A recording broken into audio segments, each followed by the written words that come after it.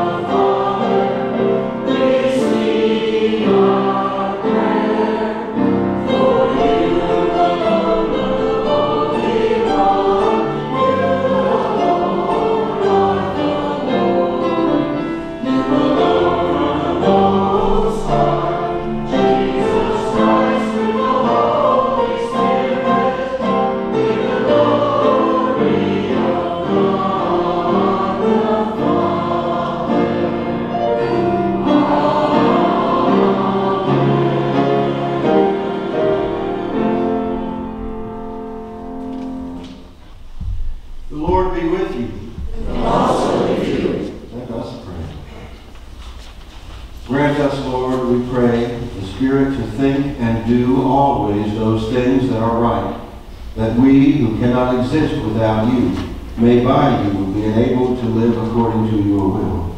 Through Jesus Christ our Lord, who lives and reigns with you and the Holy Spirit, one God, forever and ever. Amen.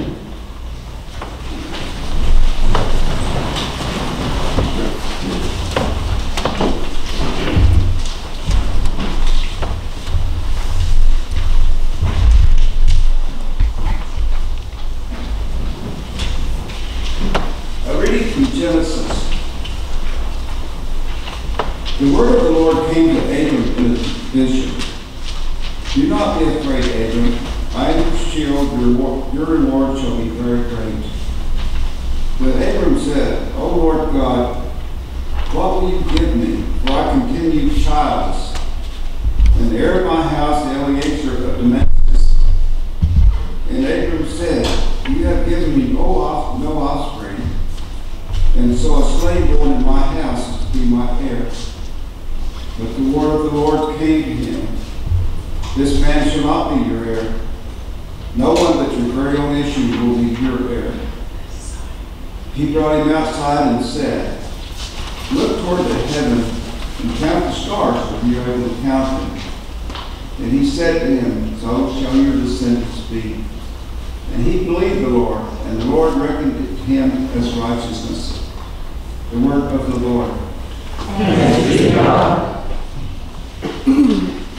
Our psalm today is Psalm 33, verses 12 and 22.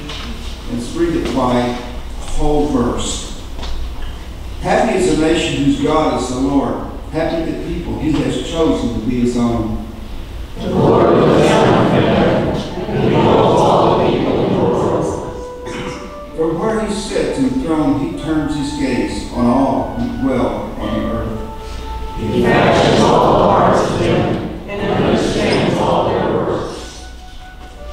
There is no king that can be saved by a mighty army. A strong man is not delivered by his great strength. The Lord is vain hope for deliverance, for all his strength he cannot save. Behold, the eye of the Lord is upon those who fear him, on those who wait upon his love. To pluck their lives from death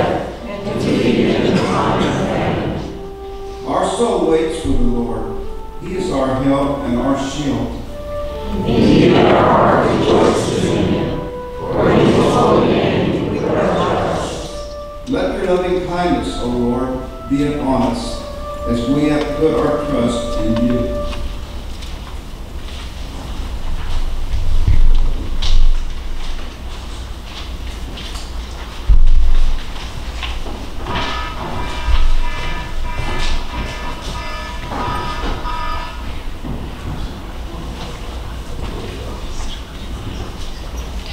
A reading from Hebrews. Now faith is the assurance of things hoped for, the conviction of things not seen. Indeed, by faith our ancestors received the fruit.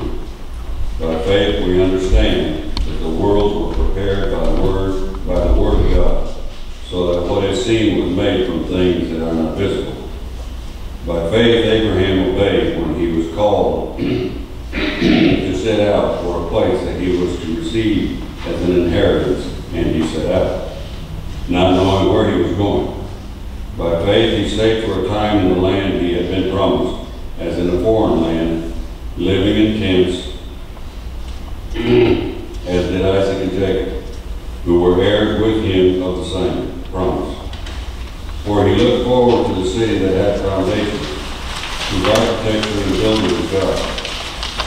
By faith he received power of procreation, even though he was too old, and Sarah herself was barren, because he considered him faithful who had promised. Therefore, from one person, and this one as good as dead, descendants were born, as many as the stars of heaven, and as the innumerable grains of sand by the seashore. All of these died in faith without having received the promises, but from the distance they saw and breathed them. They confessed that they were strangers and foreigners on the earth. For people who speak in this way make it clear that they are seeking a homeland, that they had been thinking of the land that they had left behind, that they would have had an opportunity to return. But as it is, they desire a better country, that is, a heavenly one. Therefore, God is not ashamed to be called their God. Indeed, he has prepared a city for them. The word of the Lord. Thanks be to God.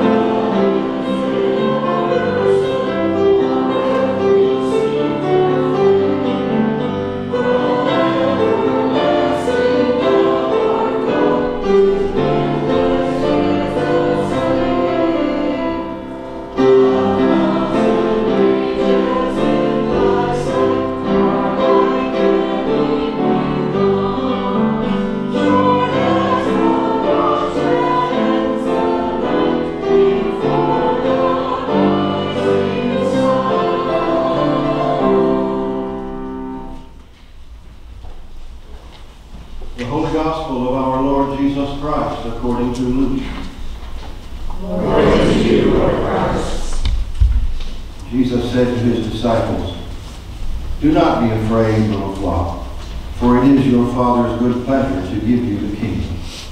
Sell your possessions and give alms. Make purses for yourselves that do not wear out, an unfailing treasure in heaven, where no thief comes near and no moth destroys. For where your treasure is, there your heart will be also. Be dressed for action and have your lamps lit. Be like those who are waiting for their master to return from the wedding banquet, so that they may open the door for him as soon as he comes and knocks. Blessed are those slaves whom the master finds alert when he comes. Truly I tell you, he will fasten his belt and have them sit down to eat, and He will come and serve them. If he comes during the middle of the night or near dawn, and finds them so, blessed are those slaves. But know this, if the owner of the house had known at what hour the thief was coming, he would not have let his house be broken into. You also must be ready, for the Son of Man is coming at an unexpected hour. The Gospel of the Lord. Praise to you, Lord Christ.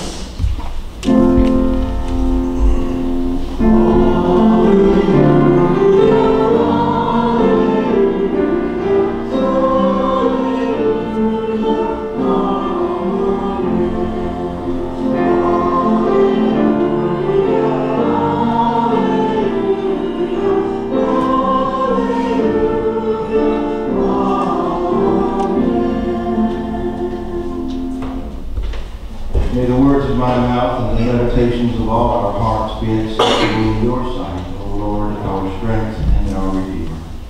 Amen.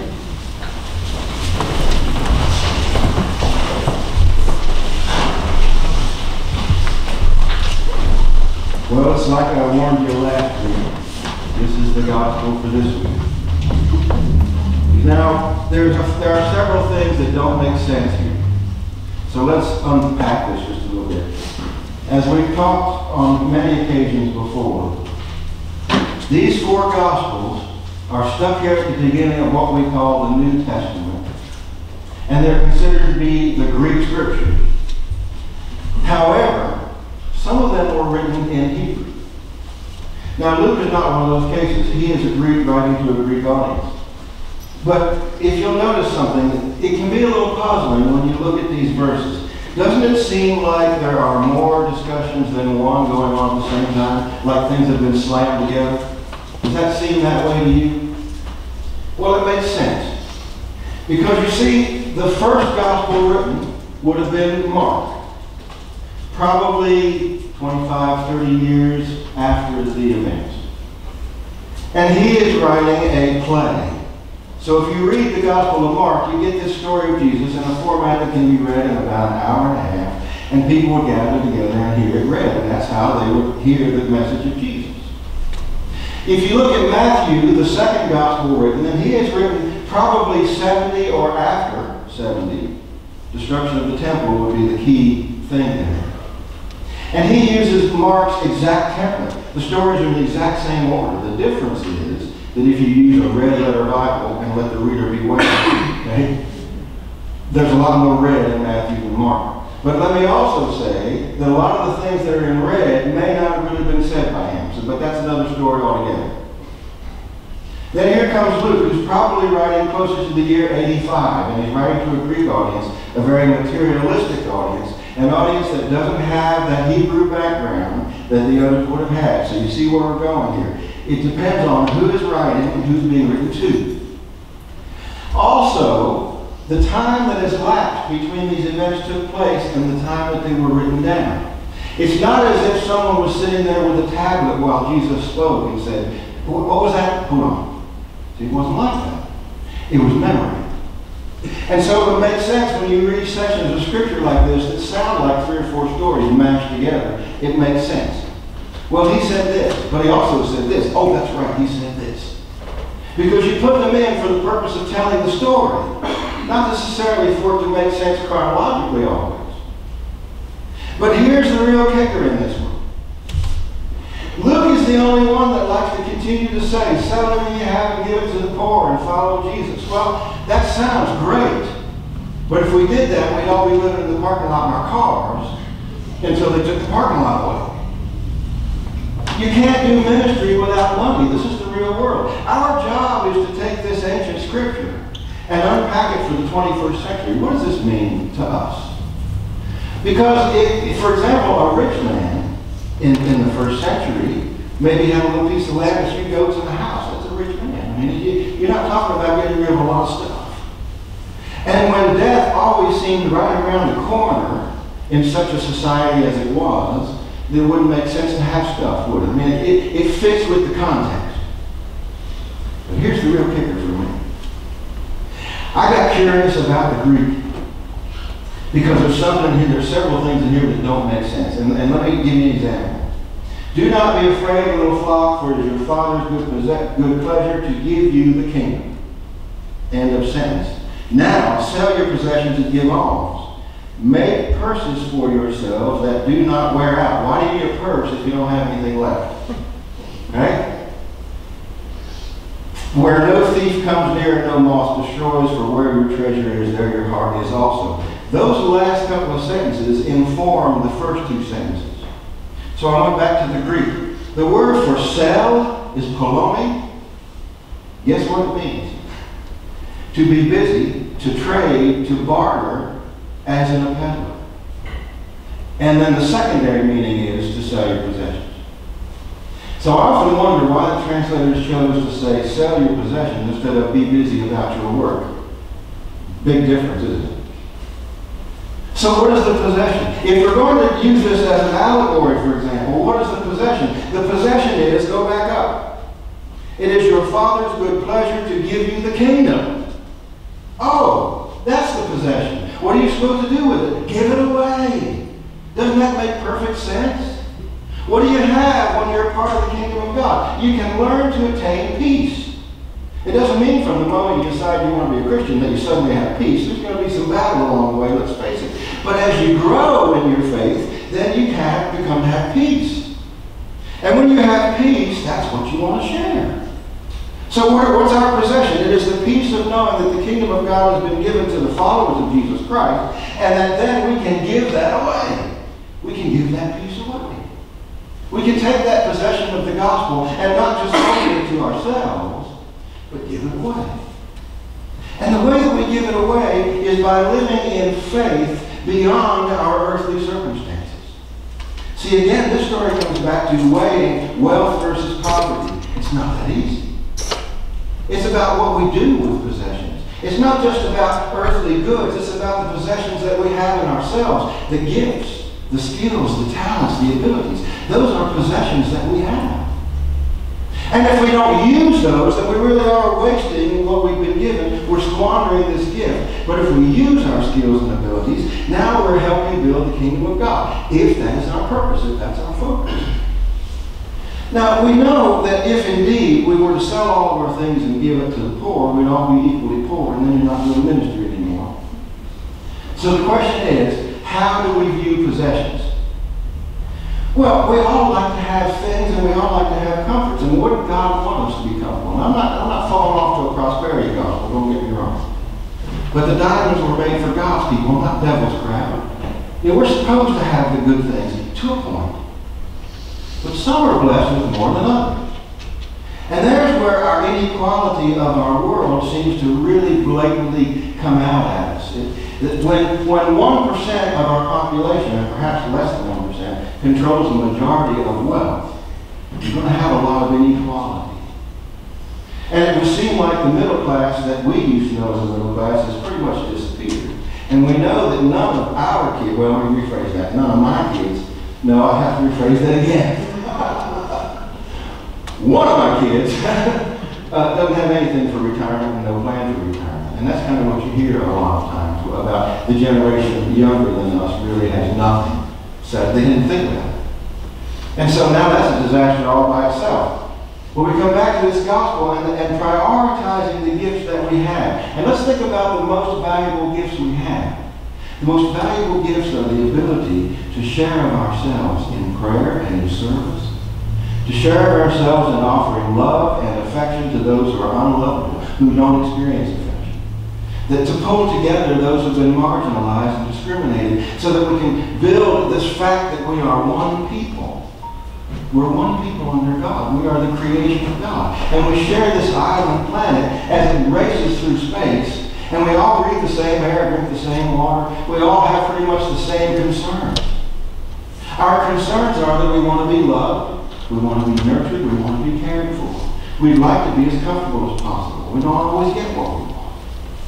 But we are loved and nurtured. What Jesus is really saying is, remember that you're a citizen of the kingdom of heaven. And the stuff that you have can be wonderful blessings. Use it for the kingdom of God. Put those blessings in their right priority. So that then, basically, when the end comes, and there again, I want to be careful I say that, because I grew up on this when the end stuff. And obviously, I'm 59 years old tomorrow, by the way, and it hadn't happened yet.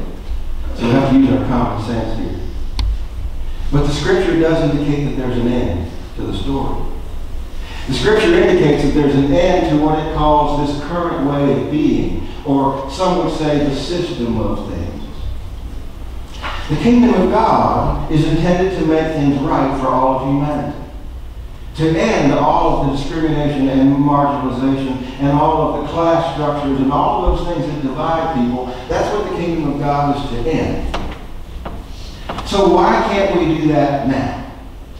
Why can't we begin now, rather than wait for a later time? It seems like the Christian context has been, well, when Christ comes, when God comes, it'll be all right.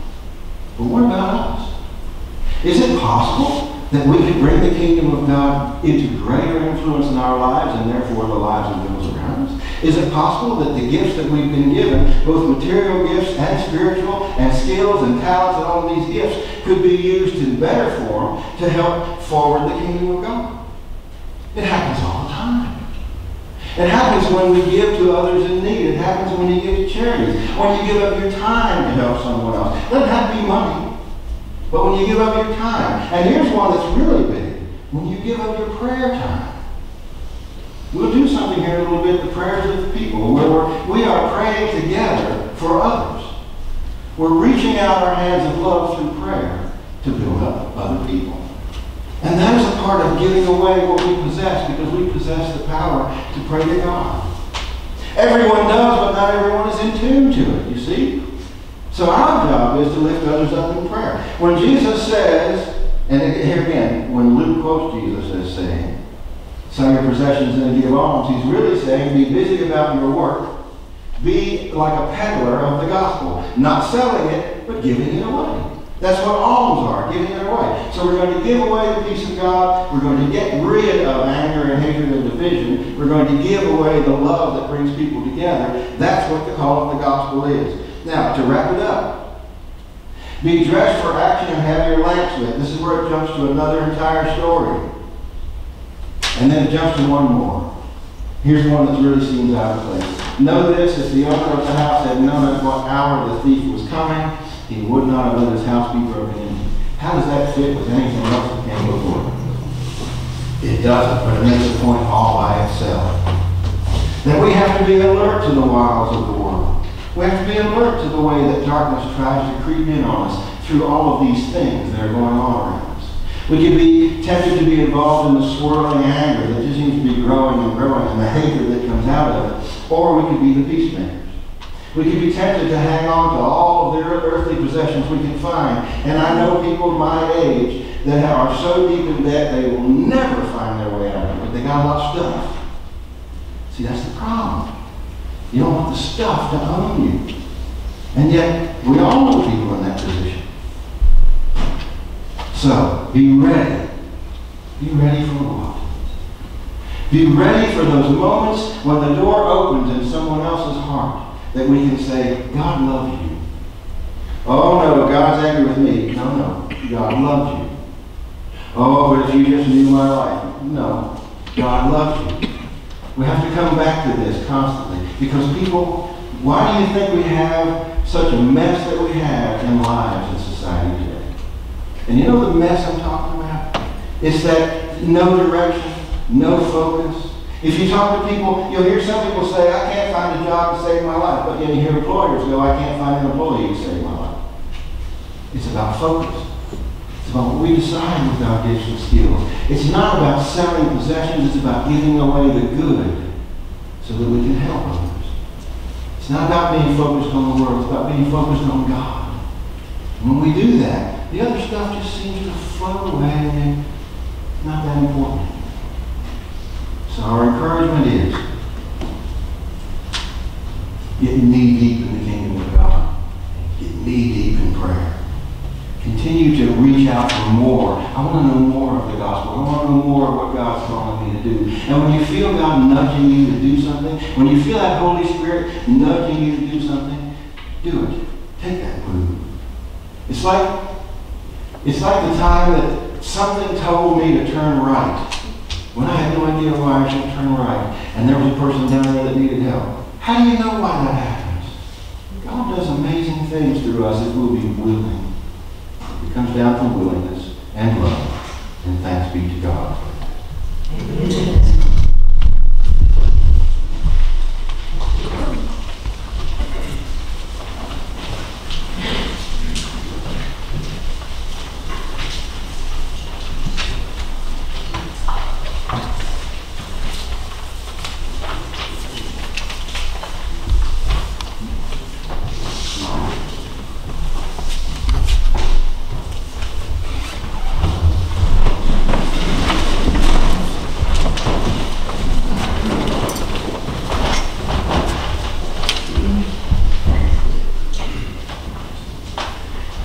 Let's confess our faith in the historic words of the Nicene Creed. We believe in one God, the Father, the Almighty, maker of heaven and earth, and all things seen and unseen. We believe in one Lord, Jesus Christ, the only Son of God, eternally begotten of the Father, God from God, light from light, true God from true God, begotten, not made, one of the Father. Through him all things were made. For us, for our salvation, he came down from heaven. By the power of the Holy Spirit, he became incarnate from the Virgin Mary, and was made a man. For our sake he was crucified under Pontius Pilate. He suffered death and was buried. On the third day he rose again, in accordance with the Scriptures. He ascended into heaven, and is seated at the right hand of the Father. He will come again in glory to judge the living and the dead, and his kingdom will have no end. We believe in the Holy Spirit, the Lord, the giver of life, who proceeds from the Father and the Son. With the Father and the Son he is worshipped and glorified. He has spoken through the prophets. We believe in one holy Catholic and Apostolic Church. We acknowledge one baptism for forgiveness of sins. We look for the resurrection of the dead and the life of the world to come. Amen. Our service continues with prayers for the people born alive. And finally, we follow along with the prayer on page 383. With all our heart, with all our mind, let us pray to the Lord, saying, Lord, have mercy. For the peace from above, for the loving kindness of God, and for the salvation of our souls, let us pray to the Lord. Lord, have mercy. For the peace of the world, for the welfare of the Holy Church of God, and for the unity of all peoples, let us pray to the Lord. Lord, have mercy.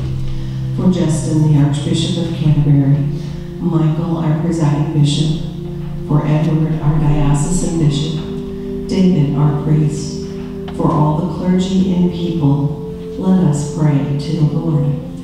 Lord, have mercy. For our president, for the leaders of the nations, and for all in authority, let us pray to the Lord.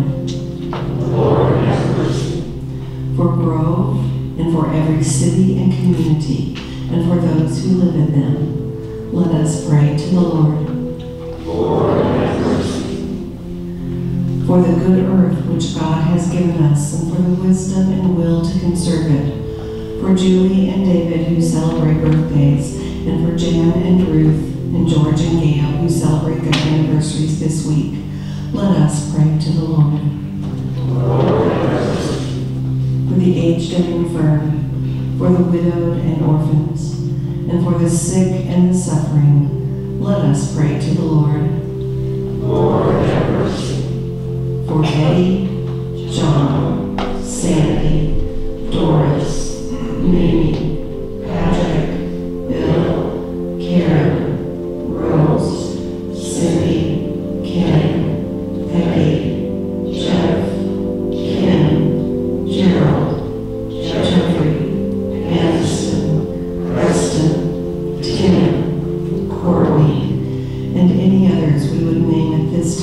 silently or aloud. Let us pray to the Lord.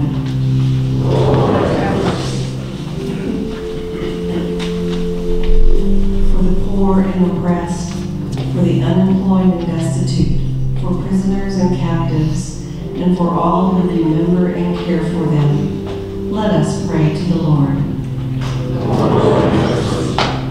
For Nicholas and all who have died in the hope of the resurrection, and for all the departed, let us pray to the Lord. Lord, have mercy. For deliverance from all danger, violence, oppression, and degradation, let us pray to the Lord. Lord, have mercy. That we may end our lives in faith and hope, without suffering and without reproach, let us pray to the Lord. Lord, have mercy. In the communion of Blessed Andrew, Nicholas, Francis, and of all the saints, let us commend ourselves and one another, and all our life, to Christ our God. To thee, O Lord, our God. Almighty and eternal God, ruler of all things in heaven and earth, mercifully accept the prayers of your people and strengthen us to do your will through Jesus Christ our Lord. Amen. Let us confess our sins against God and our neighbor. Most merciful God, We confess that we have sinned against you in thought, word, and deed, by what we have done, and by what we have done unknown. We have not loved you with our whole heart. We have not loved our neighbors as ourselves. We are truly sorry, and we humbly repent. For the sake of your Son, Jesus Christ, have mercy on us and forgive us, that we may delight your will and all your ways, to the glory of your name. Amen. Almighty God, have mercy on you. Forgive you all your sins through our Lord Jesus Christ. Strengthen you in all goodness, and by the power of the Holy Spirit, keep us in eternal life.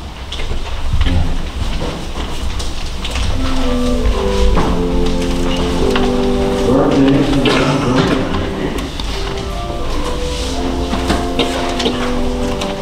How long is that?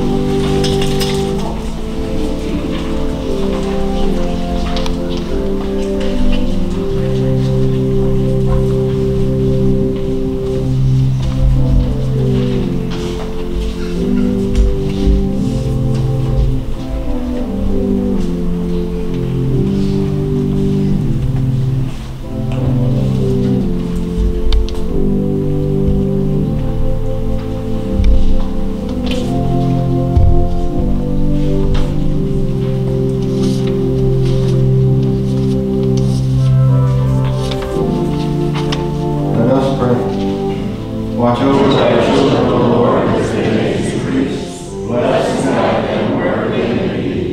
Strengthen them when they stand. Comfort them when discouraged or sorrowful. Raise them up if they fall. In their hearts give thy peace which passes understanding. Abide all the days of their lives. Through Jesus Christ our Lord. Amen.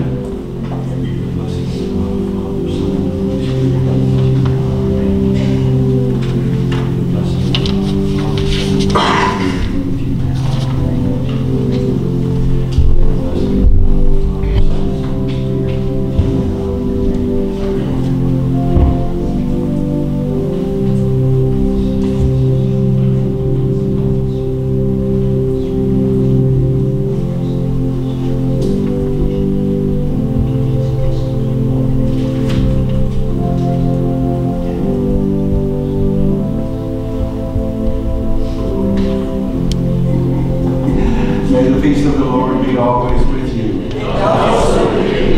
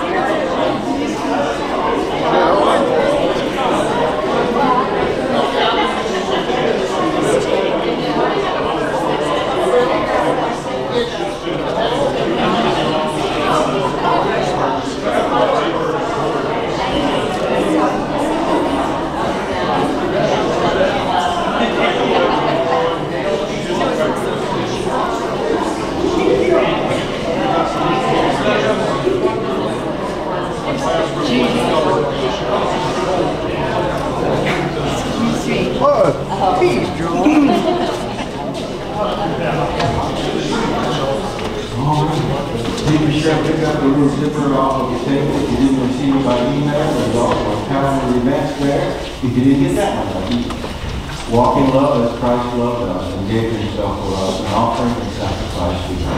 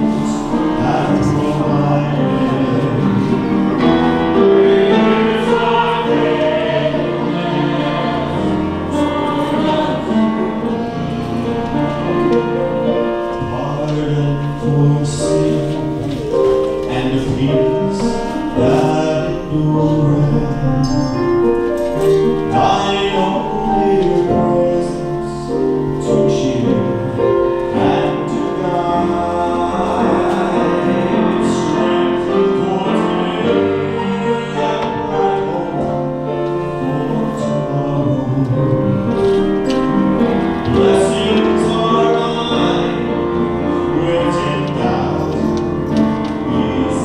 beside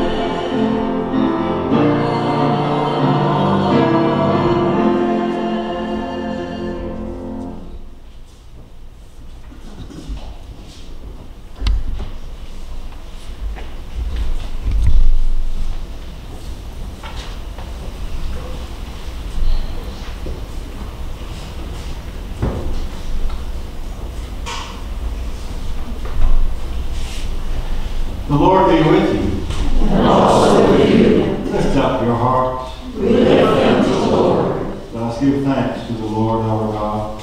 It is right to give him thanks and praise. It is right and a good and joyful thing, always and everywhere, to give thanks to you, Father Almighty, Creator of heaven and earth. For by water and the Holy Spirit you have made us a new people in Jesus Christ our Lord, to show forth your glory in all the world. Therefore we praise you, joining our voices with angels and archangels and with all the company of heaven, who forever sing this hymn to proclaim the glory of your name.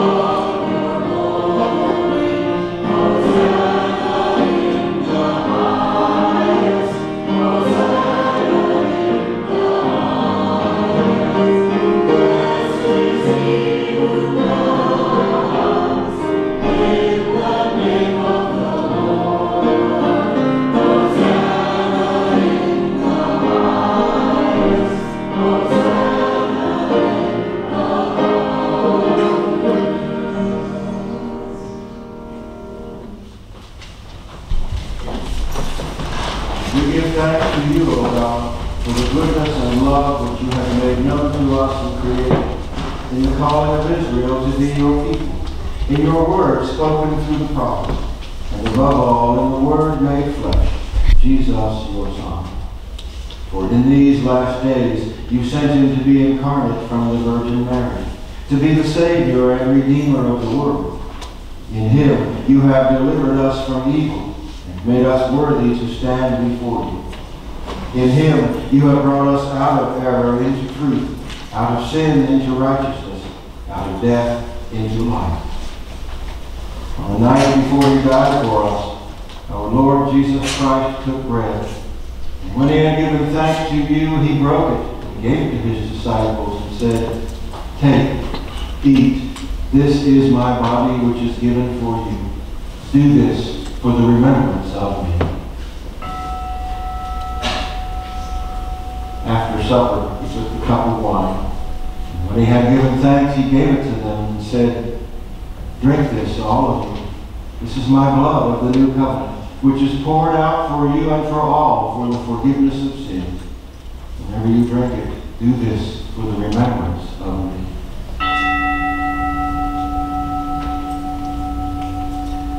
Therefore, according to his command, O Father, we remember his death, we proclaim his resurrection, we await his coming in glory. And we offer our sacrifice of praise and thanksgiving to you, O Lord of all, presenting to you from your creation this bread and this wine. We pray you, gracious God, to send your Holy Spirit upon these gifts, that they may be the sacrament of the body of Christ and his blood of the new covenant. Unite us to your Son in his sacrifice, that we may be acceptable through him, being sanctified by the Holy Spirit. In the fullness of time, put all things in subjection under your Christ, and bring us to that heavenly country, where with the Virgin Mary, Blessed Nicholas, Blessed Andrew, and all your saints, we may enter the everlasting heritage of your sons and daughters. Through Jesus Christ our Lord, the firstborn of all creation, the head of the church, and the author of our salvation. By him, and with him, and in him, in the unity of the Holy Spirit, all honor and glory is yours, Almighty Father, now and forever.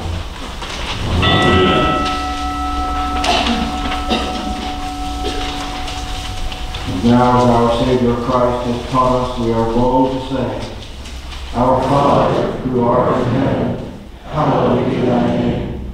Thy kingdom come, thy will be done, on earth as it is in heaven.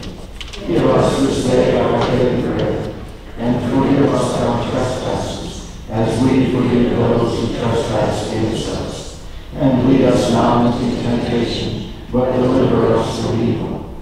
For thine is the kingdom, and the power, and the glory, forever and ever. Amen. Alleluia, Christ our Passover is sacrificed for us. Therefore let us keep the feast. Alleluia. These are the gifts of God for the people of God. Take them in remembrance that Christ died for you, and feed on him in your hearts by faith with thanksgiving.